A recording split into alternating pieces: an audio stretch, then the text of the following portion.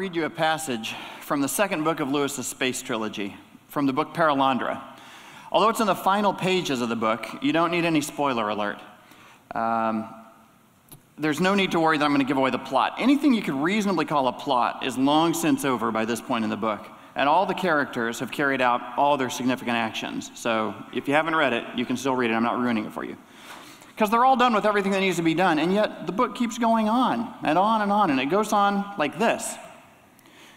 The great dance does not wait to be perfect until the peoples of the low worlds are gathered into it. We speak not of when it will begin. It has begun from before always. There was no time when we did not rejoice before his face as now. The dance which we dance is at the center, and for the dance, all things were made. Blessed be he. Now maybe I should set this up a little more for you. It happens on Venus, after the Venus version of Adam and Eve face temptation and conquer it. That might have been a spoiler, sorry. An earthling named Ransom is there, along with a regular Noah's Ark of Venusian wildlife, and a bunch of angels. But angels are called Eldilla, or Oyarsas, and Venus is called Paralandra, and Adam and Eve are called Torrey and Tinadril, and they're all very tall, and they're green, and they're naked. Everybody's naked for pretty much the whole book, and this is just one reason I'm not hoping for a movie version. Because you can read that, but you don't need to see it. There's 17 chapters in Paralandra, and it's in the 17th that all the characters gather in a mountain valley and have a kind of award ceremony, like the one at the end of the first Star Wars film. But unlike that celebration where no one talks, this one features a speech. I wish I could tell you what kind of speech, but Lewis isn't very much help with that. He describes it as a series of speeches, though they might have happened all at the same time. He describes it as a conversation, but he can't specify which words were spoken by whom. He describes it as a game, the Great Game, but then he immediately switches that title to The Great Dance, in caps. It fits into a few pages, but when it's over, it has apparently taken one whole year, a Venusian year, of course. The main character, Ransom, has just come through a gruesome struggle, really grappling hand-to-hand with evil incarnate in a disgusting and dehumanizing form. Weston the Unman. He's worse than a zombie or a vampire. He's even worse than a demon, because he's got a body. Ransom has won, but he hasn't really got his equilibrium back yet. And just before this final passage, Ransom fills most of a page with a series of questions. I'm full of doubts and ignorance, he confesses. And he asks one question after another about the structure of the cosmos, the meaning of life, the point of it all. Ransom's questions are good ones, but they're not really answered in any direct way. They're not exactly ignored, but they're thoroughly recontextualized. The closest he gets to an answer is, we would not talk of it like that. Take that, puny mortal. You have questions? We would not talk of it like that. Well, how would you talk of it then? Well, here's how they talk of it. Never did he make two things the same. Never did he utter one word twice. After earths, not better earths, but beasts. After beasts, not better beasts, but spirits. After a falling, not a recovery, but a new creation. Out of the new creation, not a third, but the mode of change itself is changed forever. Blessed is he. And then another said, it is loaded with justice as a tree bows down with fruit. All is righteousness, and there is no equality. Not as when stones lie side by side, but as when stones support and are supported in an arch. Such is his order, rule and obedience, begetting and bearing, heat glancing down and life growing up. Blessed be he. That's how they talk. Ransom wants to know where the center of the universe is, and guess what? They would not talk of it like that. The spirit of a planet speaks. He says, though men or angels rule them, the worlds are for themselves. The waters you have not floated on, the fruit you've not plucked, the caves into which you have not descended, and the fire through which your bodies cannot pass, do not await your coming to put on perfection, though they will obey you when you come. Times without number, says this planet, I have circled Arbol while you were not alive, and those times were not desert. Their own voice was in them. not merely a dreaming of the day when you should awake. They also are at the center. Be comforted, small immortals. You are not the voice that all things utter, nor is there eternal silence in the places where you cannot come. I was probably about 17 when I first read this, and it blew me away. I read that paragraph and immediately got up and paced the room and sat back down and wrote a sonnet. A terrible, terrible, terrible sonnet. Bristling with semicolons and too many exclamation points and a lot of fancy words. I will never let you read that poem. I also drew some pictures, and later on in the day, I dug a hole. The point is, the strange conclusion to a science fiction story just knocked art right out of me. It took all the things I was taking for granted and proposed them to me as things that could actually be believed, embraced with the whole self, counted on, explored, investigated. I don't know what you think your deepest needs are. When I was 17, I had lots of ideas about my deepest needs. But this story came along sideways and bumped me out of those ruts, bumped me right out of the center of my own story, and let me know that I wasn't the most important thing in the world. I think I already kind of knew this. I had recently become a Christian, so I had some idea of what the most important thing in the world was. But here was an angel, or a planet angel, or whatever it was, telling me, you are not the voice that all things utter. You are not the voice that all things utter. All through the space trilogy, whenever an angel appears to an earthbound creature, the angel looks like it's standing at a funny tilt. When Ransom asks why, the angel answers, I'm not here the same way you're here. Ransom figures out what's happening. He says, the planet, which inevitably seemed to him, while he was in it, an unmoving world, that planet was to them a thing moving through the heavens. In relation to their own celestial frame of reference, they were rushing forward to keep abreast of the mountain valley. Had they stood still, they would have flashed past him too quickly for him to see, doubly dropped behind by the planet's spin on its own axis and by its onward march around the sun. You see what's happening here? An earthling is realizing his frame of reference is not the absolute frame of reference. It's maybe not even the right frame of reference, though it's an understandable one. Somehow this message was easier to understand when it came to me from naked green people on an imaginary planet in a science fiction novel. I'm not sure why. It's Lewis's fictive sneak attack, I suppose. He probably says something just like this in Mere Christianity. But most of Mere Christianity was boring to me the first time I read it. I didn't have a taste for theology yet. I would need one in coming years, but I didn't have one then. It was Perelandra that met me where I was. In Perelandra, Lewis was able to loosen up a little bit and say things more wildly than he would let himself get away with in sober, prosaic essay writing. He may even have spent the whole book setting up a structure in which he could be this exuberant, this giddy, this effusive and lavish with his praise. I think chapters 1 through 16 are an excuse to get to 17. If I told you that a Christian novelist wrote a book about Adam and Eve in space, and that after the plot is resolved, he gives a whole chapter to the characters having a church service where they praise God, many of you would vomit. If I told you the chapter where they sang praises to God was the best chapter, you might be polite to me, but in your heart, you'd question my literary judgment. But it's the truth. Imagine that. Every word of it is true. Be careful of the story you tell yourself.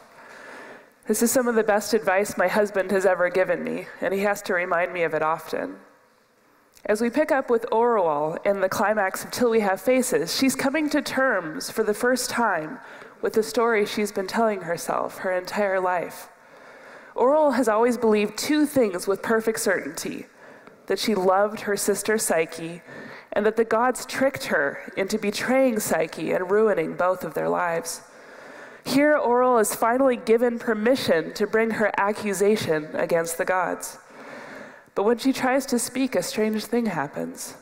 Orwell doesn't end up giving all the arguments she had been rehearsing. She doesn't justify her own actions, and she certainly doesn't prove that the gods were to blame. I looked at the roll in my hand and saw at once that it was not the book I had written.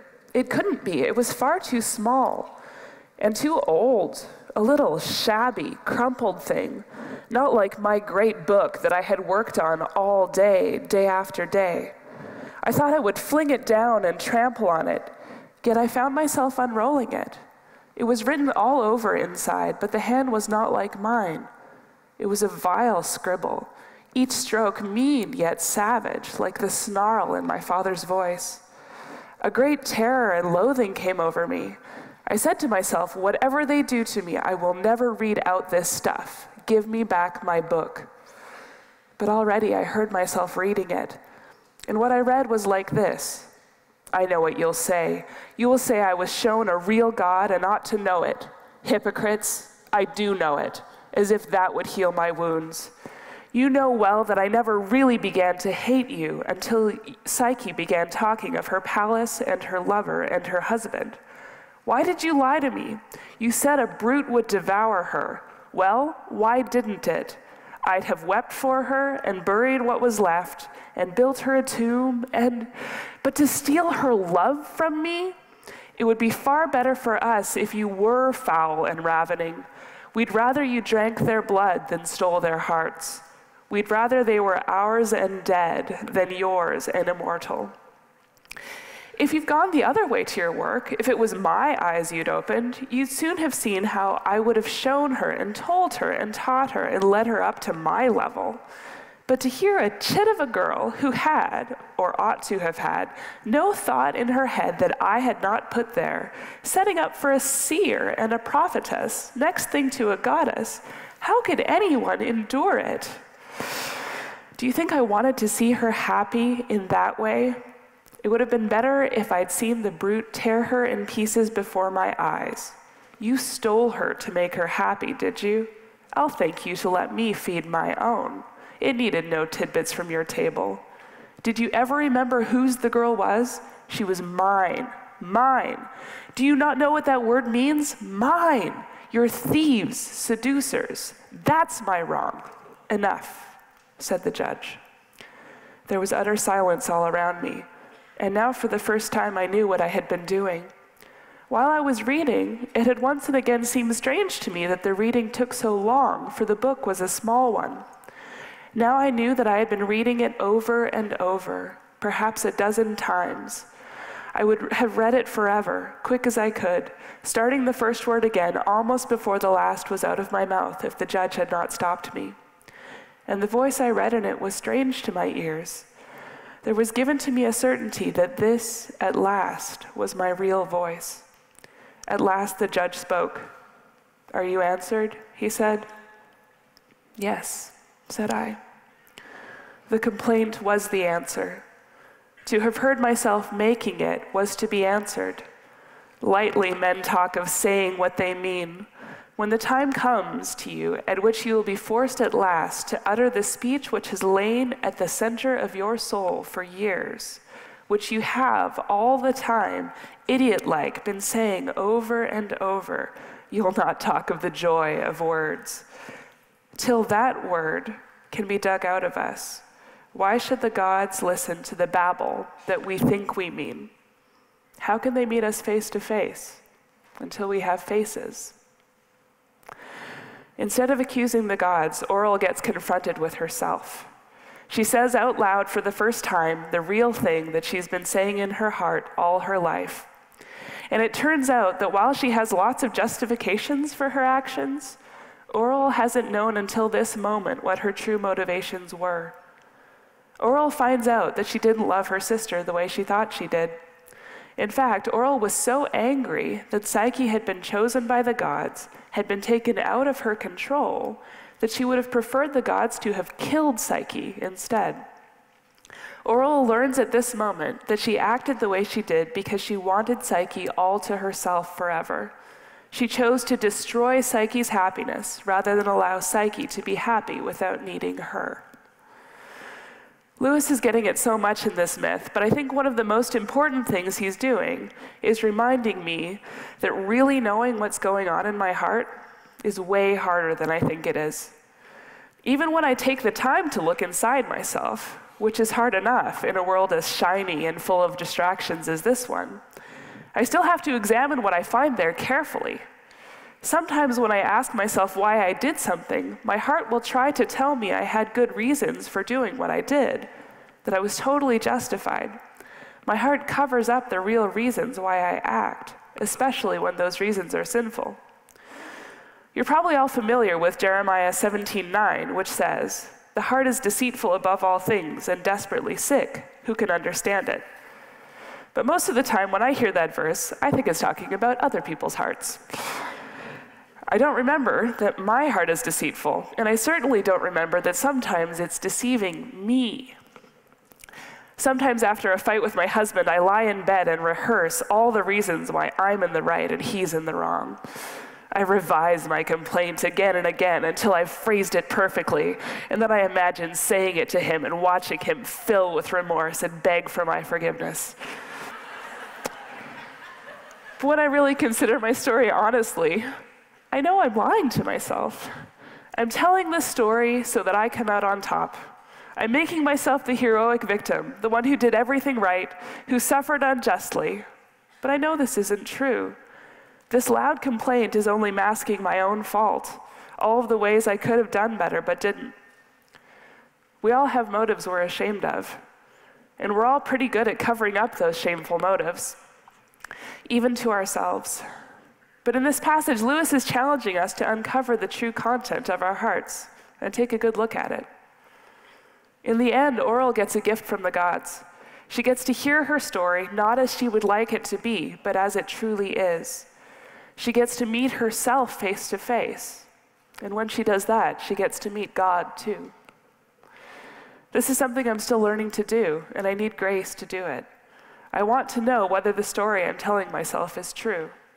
Am I making myself out to be the hero by editing out all of my selfish motivations? Am I making myself a victim to cover up the fact that I'm really feeling guilty for hurting someone else? When I know the answer to those questions, I'll be able to hear my own true voice. And only when I know what I'm actually saying will God be able to answer me. I sometimes joke that reading C.S. Lewis was both the best and the worst thing for me as a budding intellectual. It was the best, of course, because Lewis was brilliant, incisive, creative, unfurling the truth, beauty, and goodness of the faith for myself and others. But reading Lewis was also the worst thing for me, because I wanted to be like him, and that was preposterous. Still, I hope you've all had a chance to be inspired at some point by Lewis, and if you haven't, you need to run, not walk out, and buy one of the works that's been mentioned so far, or one like them. But what was the danger of being C.S. Lewis for C.S. Lewis himself? What were the temptations of such brilliance? And what, by extension, are the temptations for us, who, though we may not be Lewis's, are educated Christians, ourselves trying to work and study in our vocations so that we might paint and articulate the truth, the beauty, and goodness of the Christian life for others? Jim Houston, who was just here last week and was a personal friend of Lewis's, writes that Lewis was a witty raconteur, a provocative debater, but was essentially shy about his inner life and what he experienced personally. Still, we get glimpses in his diaries, in his letters, which have been published, but also in his poetry, which is much less well known to readers, but where Lewis was occasionally confessional. Lewis had that poetic imagination that could see the correspondences between things in metaphor and image, from which the truth, the fuller truth of things emerged. And I'm going to look in particular this morning at his two-stanza poem called The Apologist's Evening Prayer, where he discloses to us that because of his brilliance, Lewis felt often spiritually weak and vulnerable. In the poem, we see this in two ways.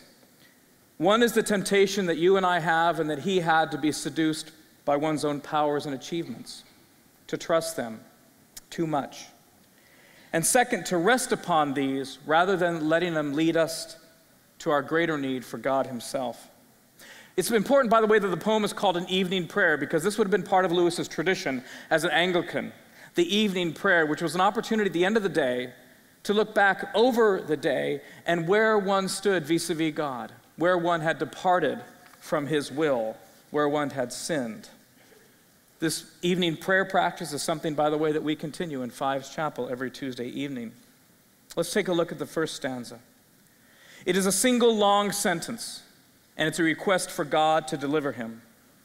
From all my lame defeats, and oh, much more, from all the victories I seem to score, from cleverness shot forth on thy behalf, at which, while angels weep, the audience laugh. From all my proofs of thy divinity, thou who wouldst give no sign, deliver me. Lewis begins by asking deliverance. But from what? Well, from his lame defeats, his inadequacies. But he quickly realizes that that is not the main threat. Rather, it's in his victories that he finds himself most vulnerable. Now, what we all love in Lewis's gifts, of course, is his cleverness. How adroitly and skillfully he makes the attacks on Christianity seem silly and illogical. And yet Lewis feels himself these to be the very moments when he himself can be seduced and entrapped by the power of his own gifts. At his worst moments, he finds that his cleverness becomes things he shoots forth like artillery. They make him feel powerful. They please crowds who laugh, presumably at his opponents. And yet Lewis feels that this sometimes shades into a kind of self-glorification that makes angels weep while audiences laugh. In the last line of the poem, he will call these rhetorical arguments and performances that he would often make at the Socratic Club at Oxford or in other speeches and debates, he calls them trumpery, flashy, but leaving him feeling empty. The second stanza, I think, moves us into a deeper place in Lewis's feelings. That this romance with the pleasure of one's ideas about God leads into a kind of distance and a loneliness from God. Let's read the second stanza. Thoughts are but coins. Let me not trust instead of thee their thin-worn image of thy head. From all my thoughts, even from my thoughts of thee, O thou fair silence, fall and set me free. Lord of the narrow gate and the needle's eye, take from me all my trumpery, lest I die. Lewis compares thoughts about God to money. Thoughts are but coins, he says. So what is money? Money, of course, is wealth. It's a kind of power. But it is something that by itself has very little real value. Your 25-cent quarter is really only worth about 4 cents in metal. It only gains its value by being exchanged for something else, for other real things. We buy $20 worth of food, a semester's worth of wisdom. For sure, our wealth offers a certain feeling of power and security. And Lewis himself was rich in thoughts about God. But he knew experientially this was different than real contact with God. He compares his thoughts even to an image on a coin. As our thin United States quarter bears the faint profile of George Washington, so Lewis found that his arguments, although they were true, were mere symbols, mere thin outlines of who God was that were meant to carry us to God himself. He knew that the coin of his thought, his learning, his knowledge, his education, needed constantly to be cashed in for the real presence of God. Of course, Lewis's words were not mere trumpery. They helped a whole generation see God. But he felt sometimes that he needed to fall silent, to be set in the presence of God and not just the ideas about God. And so he prayed to be delivered from himself lest he die. And Lewis knew that the Christian life is not finally about morality, right and wrong, and not finally about philosophy, truth and falsehood. It is primarily about life or death. As St. Paul said, you were dead in your sins, but you were made alive in Christ. So what can we learn from Lewis? Well, certainly his life as an apologist and fiction writer and poet is worthy of admiration and even imitation.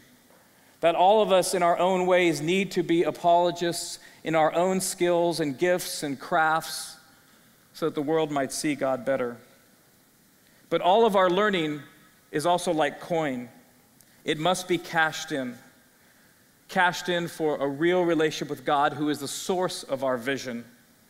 The temptation of you and me, the highly educated Christians, will be to try and be satisfied with our own competence rather than with God himself. But we are not warmed by ideas. We are warmed by a person. We are warmed not by smoke, but by fire. So as you go now into your papers and finals and projects and presentations over the next 2 weeks, may you follow Lewis both in the good work of thought and learning for the sake of others, but always seeking God himself, who is your life and your vision. We hope you enjoyed this message. Biola University offers a variety of biblically centered degree programs, ranging from business to ministry to the arts and sciences. Learn more at biola.edu.